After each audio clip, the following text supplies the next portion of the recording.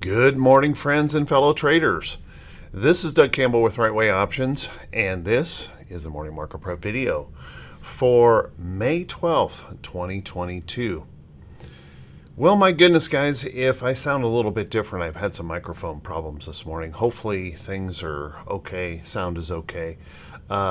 Let's take a look at what happened today, see if we can gain some information about how we want to approach the market on this Thursday after another very disappointing day after we heard that CPI and inflation just continues to chug right along. So today, let's settle in, buckle up, get ready for the Thursday edition of the Morning Market Prep video.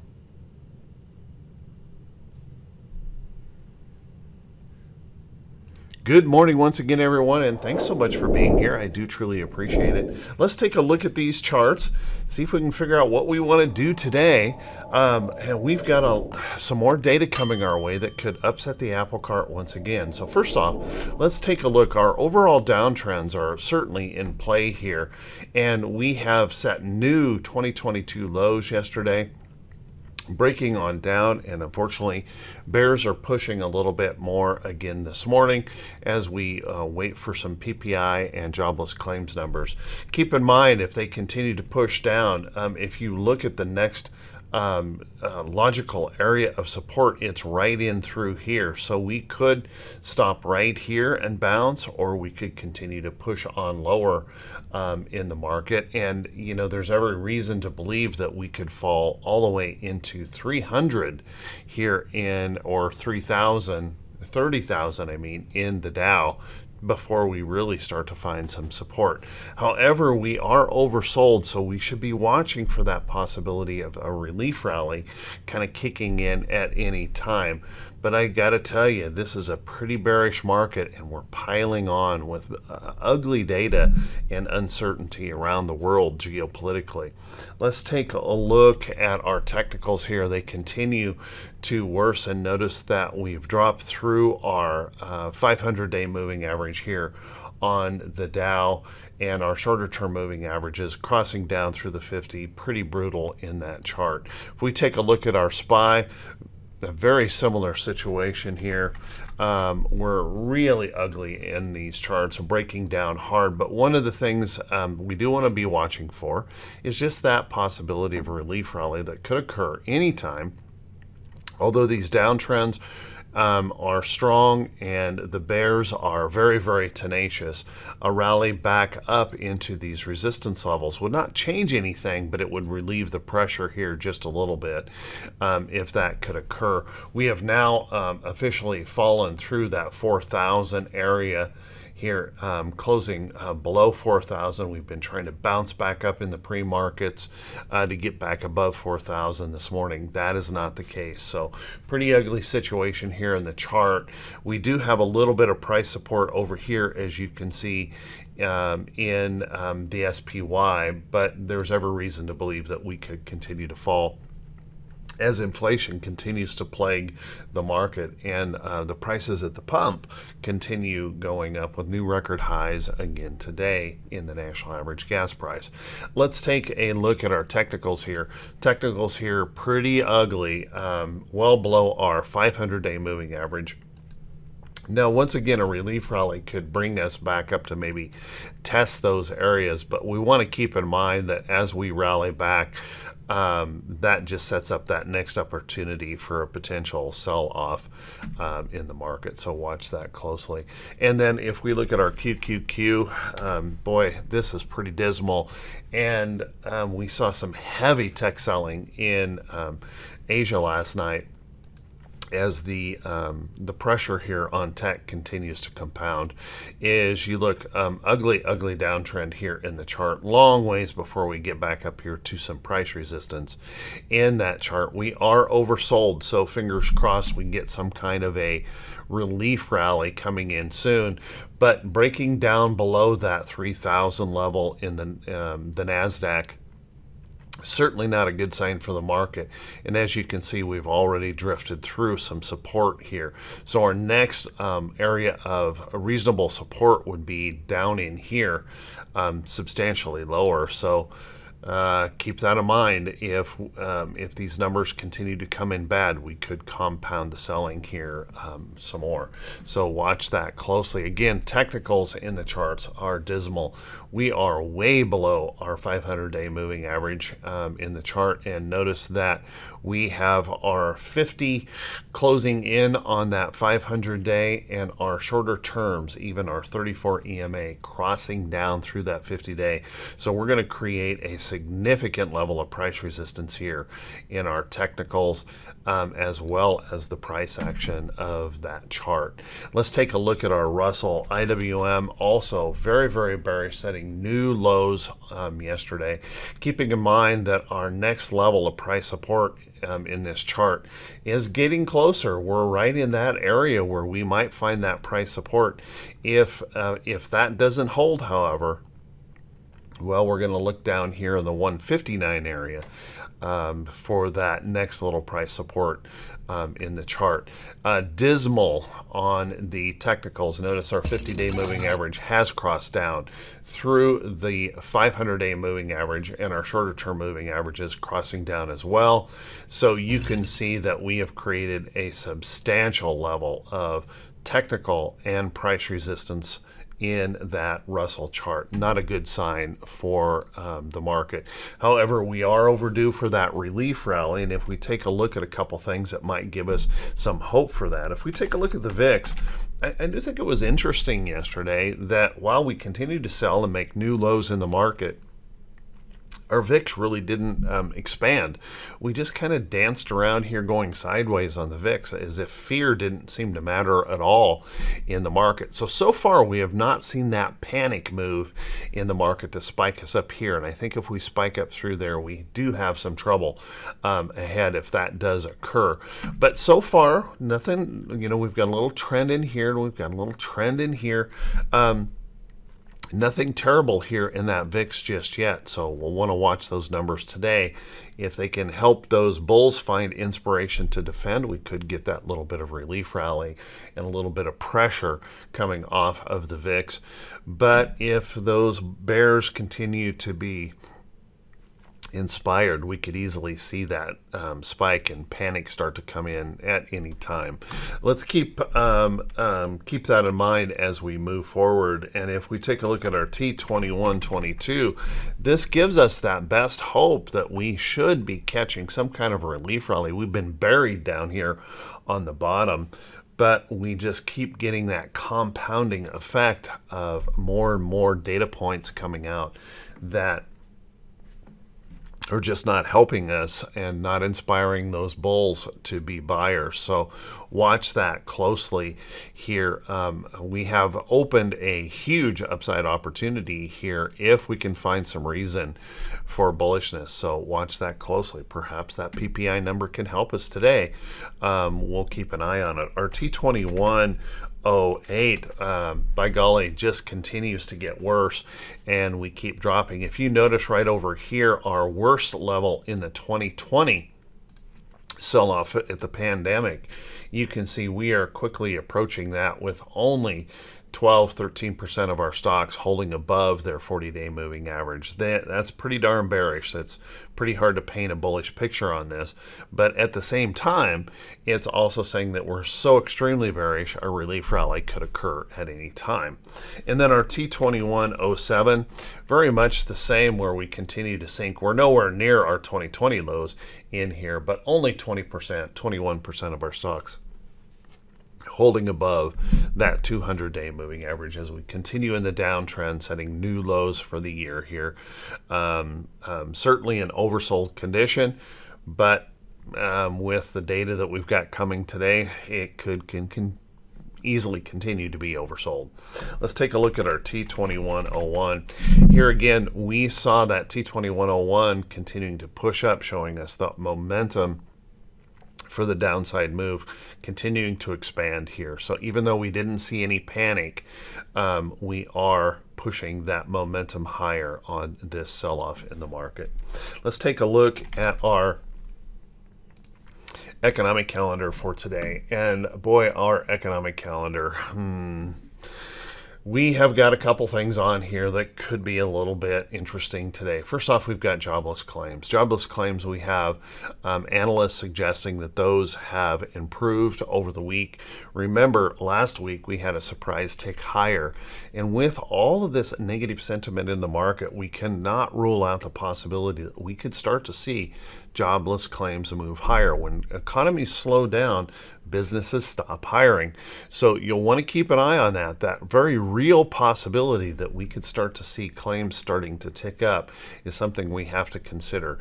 And then keep in mind that analysts also have projected that PPI would come in better than last time. Obviously, that didn't work so well for us on the CPI.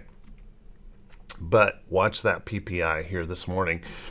Certainly possible. I just can't imagine that producers are seeing a whole lot of relief just yet. But let's keep an eye on it. Natural gas will be later on. We've got a 4-week, an 8-week, and a 30-year bond auction. We do have one Fed speaker, and then later on today, the Fed balance sheet. Keep in mind, guys, as we continue to move forward with, national gas prices hitting new records, diesel just going through the roof, adding cost to everything we buy, sell, or do, you might want to keep an eye on this. Tomorrow, Friday, we have our consumer sentiment number, and it would be pretty hard for me to think this is going to see an improvement on Friday. So, well, it's possible, but watch that close. Then let's take a look at our earnings calendar for today.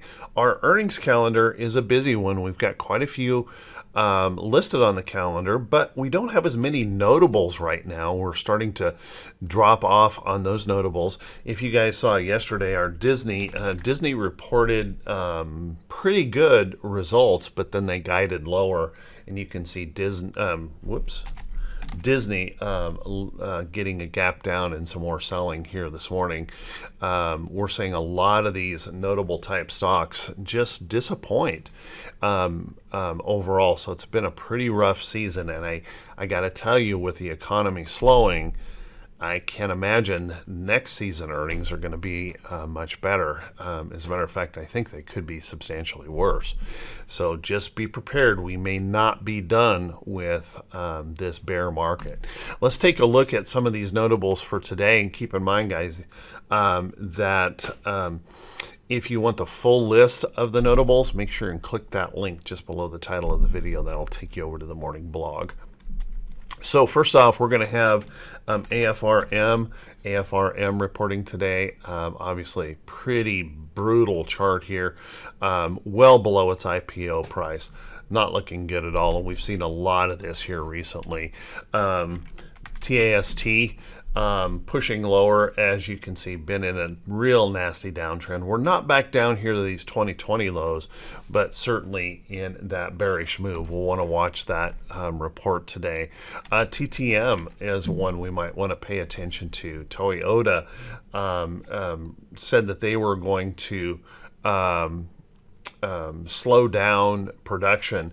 And we can see other auto companies, auto manufacturers running into the same kind of problems with slowdowns due to chip shortages. And I think what we're starting to see is some of those supply chain problems may actually be getting worse with the shutdown in China going on. So watch those carefully.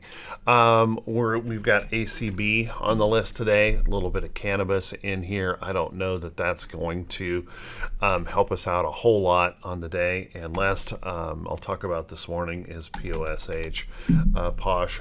We're seeing even, the higher end type retail getting heavily punished. You can see been selling since its IPO, continuing to drop, and we're seeing that all over the place in these newly issued companies. They're well below their IPO prices. So keep an eye on that as these things report. Let's take a look at a few stocks that could be setting up for today. But just real quickly, guys, if this is the first time you've seen these videos, if you could help me out and click that subscribe button on YouTube, and then also click that bell icon when it pops up, so you'll be notified every time I post a video. And if you find these videos to be useful and helpful, if you could please do me that favor, click those thumbs up buttons, leave a brief comment. I tell you honestly, guys, I'm humbled every day by your kindness and support of the content. I truly, truly appreciate it. And I just a big thank you to everyone who continues to support the channel and seems to enjoy the content without all the hype and prediction in the market, just really looking at those technicals. So thank you very much, everyone. And thank you so much for everyone who continues to support the channel with buying me a coffee. And you can find that link also right down below the title of the video.